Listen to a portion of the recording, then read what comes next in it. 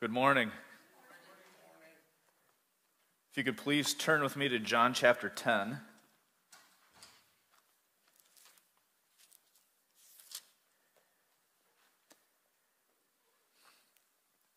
pray before we start. Father, I thank you for this morning. I thank you for the message that you have given to me, Lord. I ask that you would continue to speak through me as I speak to your congregation today, Lord. I ask, Lord, that we would all have eyes and ears open to see and hear what the Spirit is saying to the church. I ask, Holy Spirit, that you would just fill this place. May we see your presence in a very tangible way today, Lord. In Jesus' name, amen. So John chapter 10, we're going to be reading verses 1 through 21. And it says, "Very truly I tell you, Pharisees, anyone who does not enter the sheep pen by the gate, but climbs in by some other way, is a thief and a robber. The one who enters by the gate is the shepherd of the sheep. The gatekeeper opens the gate for him, and the sheep listen to his voice. He calls his own sheep by name and leads them out. When he has brought out all his own, he goes on ahead of them, and his sheep follow him because they know his voice. But they will never follow a stranger. In fact, they will run away from him because they do not recognize a stranger's voice." Jesus used this figure of speech, but the Pharisees did not understand what he was telling them. Therefore Jesus said again, "Very truly I tell you, I am the gate for the sheep. All who have come before me are thieves and robbers, but the sheep have not listened to them. I am the gate. Whoever enters through me will be saved. They will come in and go out and find pasture. The thief comes only to steal and kill and destroy. I have come that they may have life and have it to the full. I am the good shepherd. The good shepherd lays down his life for the sheep. The hired hand is not the shepherd and does not own the sheep. So when he sees the wolf coming, he abandons the sheep and runs away. Then the wolf attacks the flock and scatters it. The man runs away because he is a hired hand and cares nothing for the sheep. I am the good shepherd. I know the sheep, and my sheep know me, just as the Father knows me, and I know the Father, and I lay down my life for the sheep. I have other sheep that are not of this sheep pen. I must bring them also. They too will listen to my voice, and there shall be one flock and one shepherd. The reason my Father loves me is that I lay down my life, only to take it up again. No one takes it from me, but I lay it down of my own accord. I have authority to lay it down and authority to take it up again. This command I received from my Father." The Jews who heard these words were again divided. Many of them said, "He is demon-possessed and raving mad. Why listen to him?" But others said, "These are not the sayings of a man possessed by a demon. Can a demon open the eyes of the blind?" This passage here in John chapter 10 is really the only parable found in the book of John. If you read through Matthew and Luke, they're full of parables, and I believe Mark has some as well, but this is the only parable in the book of John. And given the current situation of the day that Jesus was in at this time, he was kind of speaking along the lines of the leadership that was in place at the time. And this passage comes in the middle of a series of Jesus saying different I am quotes, which goes right in line with John's intent for his gospel account. If you read through the Gospels, have you ever wondered why there are 4 Gospels to begin with? It would be very easy to just have one gospel account, have all 4 Gospels, just throw everything in one book, or have all 4 gospel accounts say the exact same thing. It'd be very easy to do that, but there are 4 gospel accounts because there are 4 different ways of looking at who Jesus is. Matthew is writing to the Jews. Each book has a different audience as well. Matthew is writing to the Jews primarily, and he's saying that Jesus is the king of the Jews. Luke is writing, he's a Gentile. He's the only Gentile writer in the Bible. But he's talking about how Jesus is the Savior of the world. He's not just the king of the Jews, but he's also the Savior of the world. Mark writes to show that Jesus is the Son of Man. And John writes to show us that Jesus is the Son of God. So that's the series of I am statements by Jesus. In John 6:35, he says, I am the bread of life. In John 8:12, he says, I am the light of the world. In John 8:58, he says, before Abraham was, I am. I think that's very powerful. John 11:25, he says, I am the resurrection and the life. And in John 14:6, he says, I am the way, the truth, and the life. No one comes to the Father except through me. And in the middle of all these I am statements, here in John chapter 10, Jesus says, I am the gate and I am the good shepherd. So I'm going to take a few minutes to focus on the phrase, I am the gate. This is in contrast to Revelation chapter 3, verse 20, which a lot of people use out of context in witnessing to other people. Revelation 3:20 says, behold, I stand at the door and knock. If anyone hears me and my voice, I will come in and eat with them and they with me.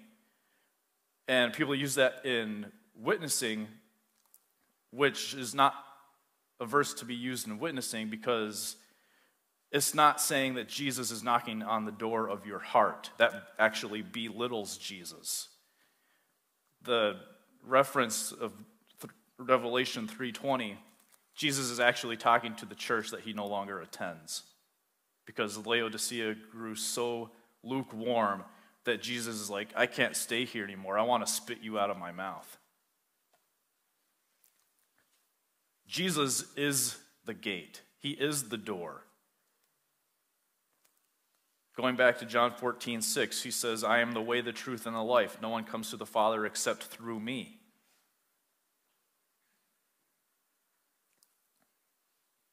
He says the gatekeeper stands watch over the sheep at night. You have to understand that in this area, the sheep were brought into the sheep pen at nighttime because there's a lot of predators that the sheep would have to be aware of. So they would bring the sheep in at night, and the gatekeeper would stay at the gate, watching over the sheep during the nighttime, protect them. So Jesus enters through the gate, but he is also the gate himself. Anyone who doesn't come through Jesus is not to be trusted. And Jesus says, before me there was no gate, there was no door. So Jesus keeps us safe in the sheep pen, but he also sends us back out into the pasture, into the world. And this is the call of the Great Commission. And there's a video on YouTube. It's called The Gospel by Eric Ludy. It's one of my favorite YouTube videos. And he gives a very good representation of the gospel and does a great job describing what the gospel is.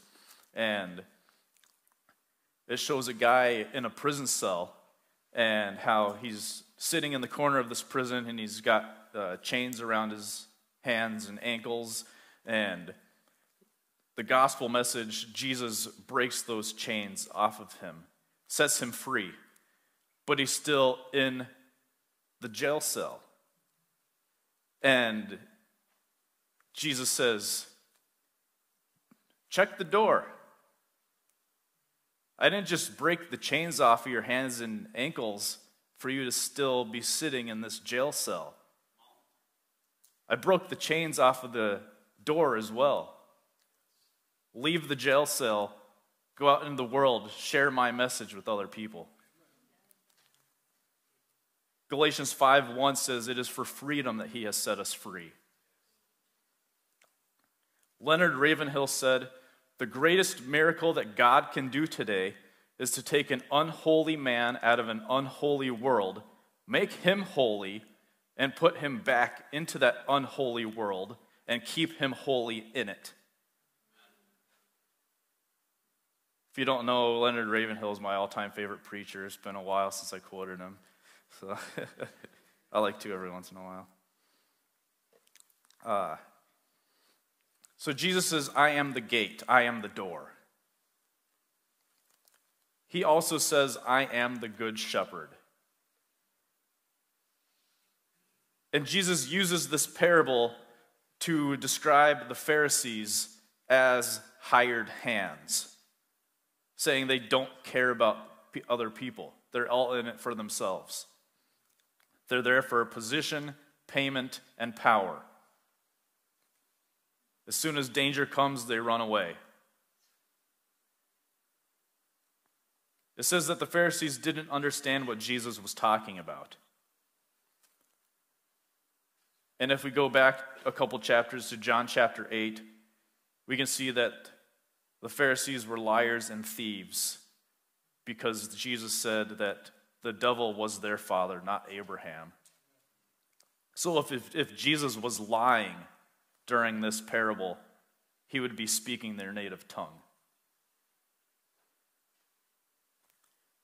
So why a shepherd? Out of all the positions in the world, why does Jesus use a shepherd to describe himself?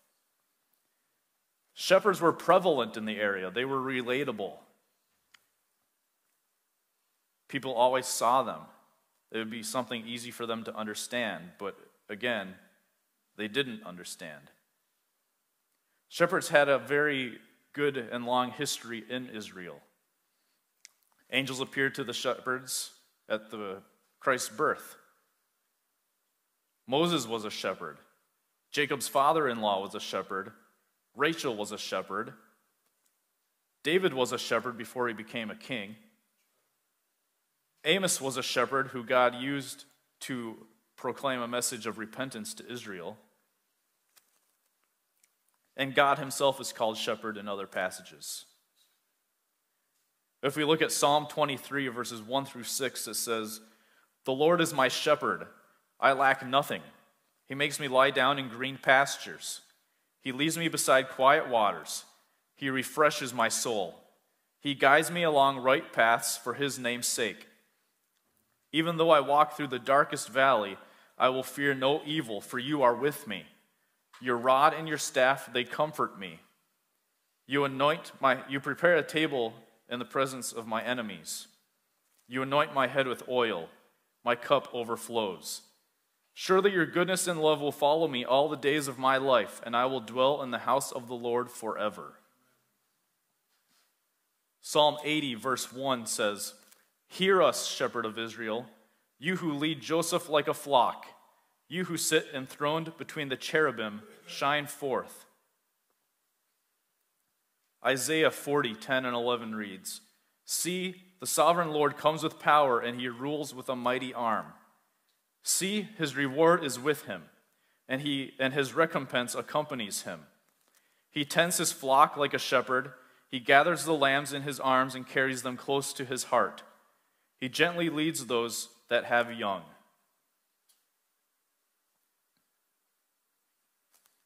I have a little longer passage here. Ezekiel chapter 34, verses 1 through 16 says, "The word of the Lord came to me.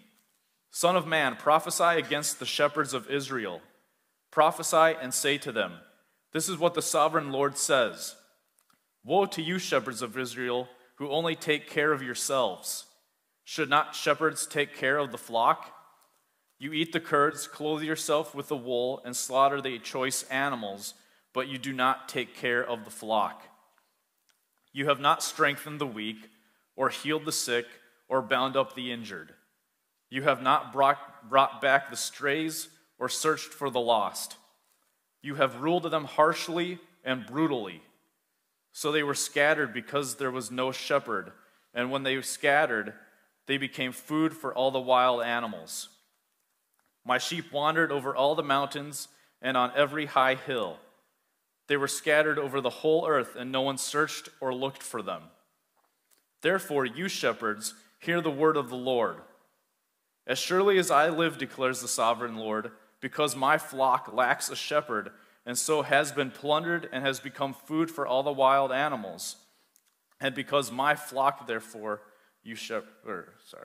and because my shepherds did not search for my flock, but cared for themselves rather than my flock, therefore, you shepherds, hear the word of the Lord.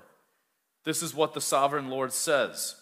I am against the shepherds and will hold them accountable for my flock. I will remove them from tending the flock so that the shepherds can no longer feed themselves.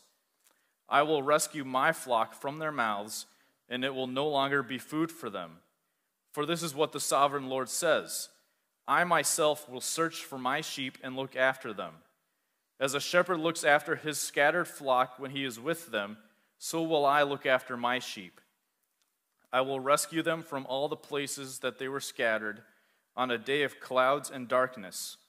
I will bring them out from the nations and gather them from the countries, and I will bring them into their own land. I will pasture them on the mountains of Israel, in the ravines, and in all the settlements in the land. I will tend them in a good pasture, and the mountain heights of Israel will be their grazing land. There they will lie down in good grazing land, and there they will feed in a rich pasture on the mountains of Israel. I myself will tend my sheep and have them lie down, declares the sovereign Lord. I will search for the lost and bring back the strays. I will bind up the injured and strengthen the weak, but the sleek and strong I will destroy.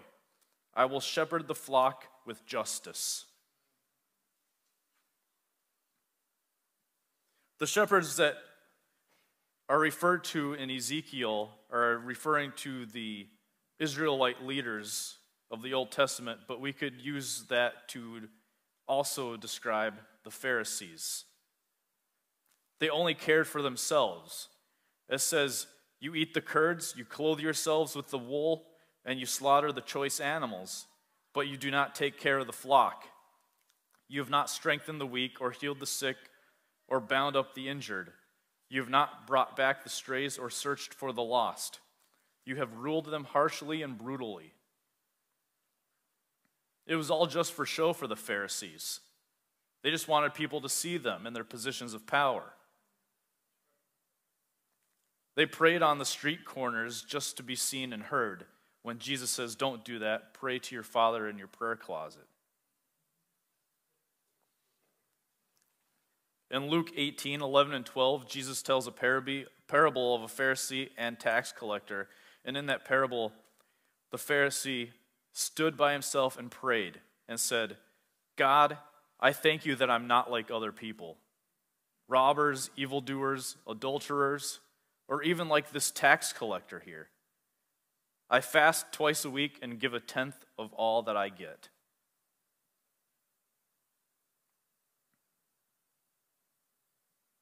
It was all just for show. Their hearts were not in it. They didn't care about the other people that they were supposed to be leading and getting them closer to God. As a result, the sheep were stolen from, they were scattered, and they were killed. If we look at John chapter 10 in context with John chapter 8 and John chapter 9, in John chapter 8 we see that there is a black sheep. The woman caught in adultery was singled out. The Pharisees used her as a black sheep. And in John chapter 9 we see a blind sheep. We see a blind man that Jesus healed. And he healed him on the Sabbath, which the Pharisees took. They were totally against that because it was the Sabbath. But we have to remember the Sabbath was made for man, not man for the Sabbath. And the blind sheep that Jesus healed is referred to in chapter 10, verse 21, the last verse that we read, where it says that others said, "These are not the sayings of a man possessed by a demon. Can a demon open the eyes of the blind?" This is what happened when man leaves God out of the situation. Local pastors are called to be under-shepherds to the good shepherd. 1 Peter 5, 2 through 4 says, "Be shepherds of God's flock that is under your care, watching over them, not because you must, but because you are willing, as God wants you to be, not pursuing dishonest gain, but eager to serve, not lording it over those entrusted to you, but being examples to the flock. And when the chief shepherd appears, you will receive the crown of glory that will never fade away. See, Jesus' style of leadership is servant leadership. If we read in Mark chapter 10, Jesus says, if you want to be my disciple, you have to deny yourself, take up your cross, and follow me. And he says, I have come to serve, not to be served. And he says, if you're in a position of leadership, don't lord it over everyone, but serve them.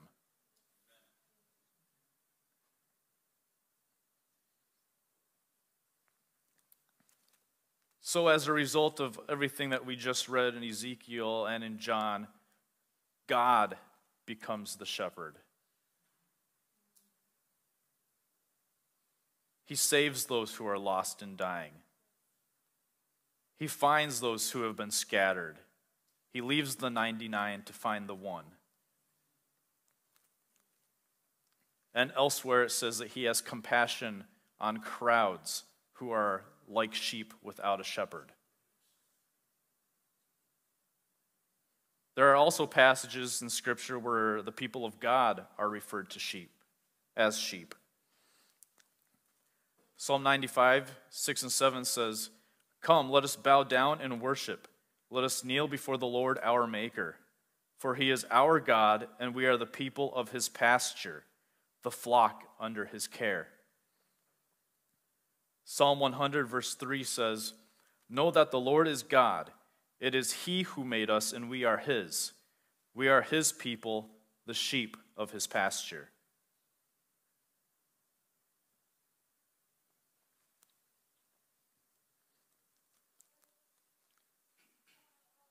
Jesus says, I lay down my life. If we look at the history of shepherds in Israel, a good example is David. And David saved his own sheep from bears and lions. And it says, when a lion or bear would come and carry off a sheep from the flock, I went after it, struck it, and rescued the sheep from its mouth. When it turned on me, I seized it by its hair, struck it, and killed it. Being a shepherd is a dangerous job. As I said earlier, they had to bring the sheep back into the pen at nighttime because there were just so many predators. There's lions, bears, wolves.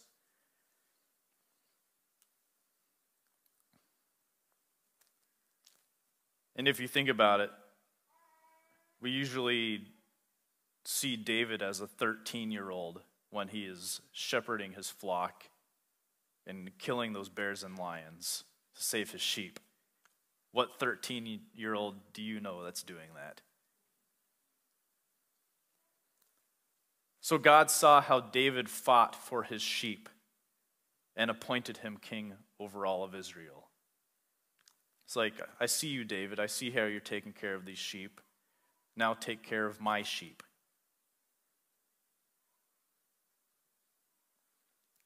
The Pharisees tried to kill Jesus 3 times, at least, before this passage in John chapter 10, and at least 5 times altogether throughout his life. So it's not like they finally caught him and killed him. No, Jesus says, I laid down my own life. He willingly laid down his life for his sheep. Jesus is both the good shepherd and the Lamb of God. If we read earlier in John chapters 1 and 3, John the Baptist is saying to his followers when he sees Jesus, behold, there is the Lamb of God who takes away the sins of the world.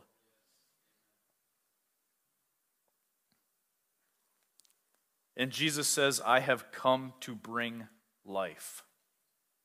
He brings life by laying down his life, only to take it up again. He says that he has the authority from the Father to do both of those things.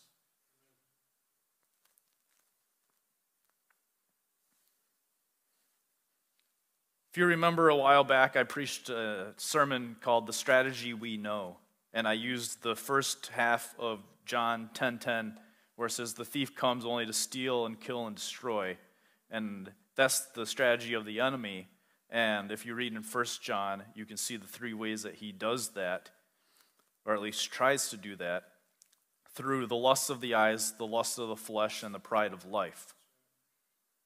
Every temptation that you ever face will fall under one of those three categories. But it is God's strategy to provide life. Jesus says, I have come that they may have life and have it to the full, have it abundantly. And we can have this life because he laid down his life and took it back up. This includes eternal life with him, but it also includes abundant life with him while we are still on earth. Jesus didn't just save us so that we could go to heaven. We have a job to do here on the earth. And we can have abundant life with each other as a church, sharing with one another, encouraging one another, edifying one another, lifting each other up. And Jesus also says, I have other sheep that are not part of this sheep pen. They are not part of this fold.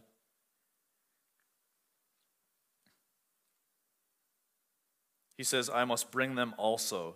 They too will listen to my voice, and there shall be one flock and one shepherd. Salvation is first for the Jew and then for the Gentile. Jesus is referring to the Gentiles when he says, I have other sheep that are not part of this fold. If you read in Romans, it says that the church is grafted into the family of Israel, into the family of God, thereby forming one flock with one shepherd. In Romans 8:16, it says that we know we are adopted because the Holy Spirit makes witness to our spirit that we are the children of God. And we know we are adopted because we know the Good Shepherd and we know his voice. And Jesus says that there will be one flock with one shepherd. There is to be unity within the flock. This past Wednesday night in class, we were going through Galatians chapter 5, and we were talking about unity within the body of Christ. And Pastor Witter mentioned that unity is not the end goal, but it's a way to get to the end goal. It's part of it. Because you can have unity, but have the wrong purpose for that unity. We could all be united and build the next Tower of Babel. Or we could be united and preach the gospel.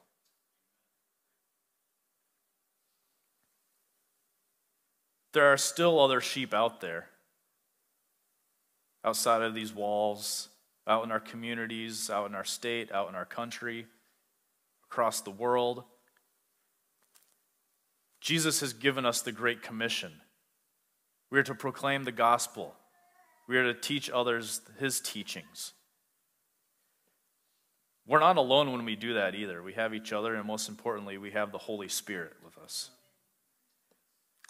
And it says in Scripture that when we don't know what to say, the Holy Spirit will guide us and show us what to say.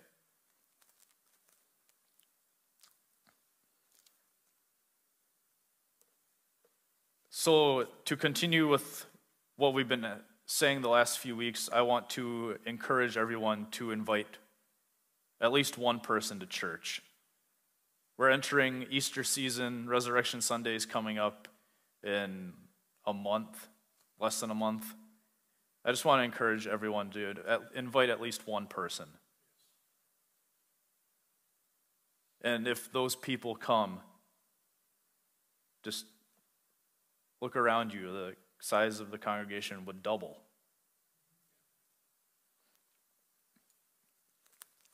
I've been inviting people to church. I'd like to encourage you to do the same.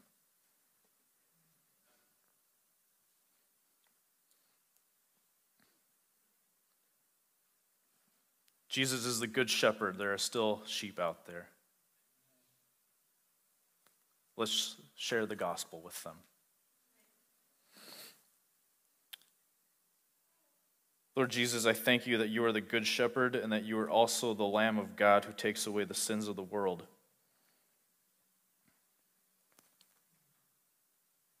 Which means that you showed us, the rest of your sheep, how to follow you, how to follow the Father. You don't take us anywhere that you haven't been, Lord. It's not like you take us somewhere and you're surprised by events that happen.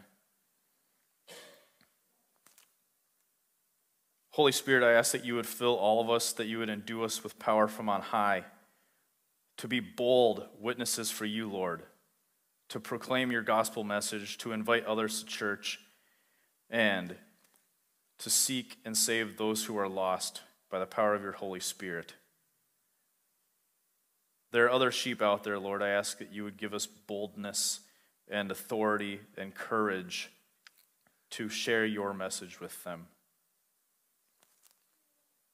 Because you are so patient, Lord, because you don't want anyone to go to hell. You want to bring as many people to heaven and be with you. I thank you, Lord Jesus. Amen.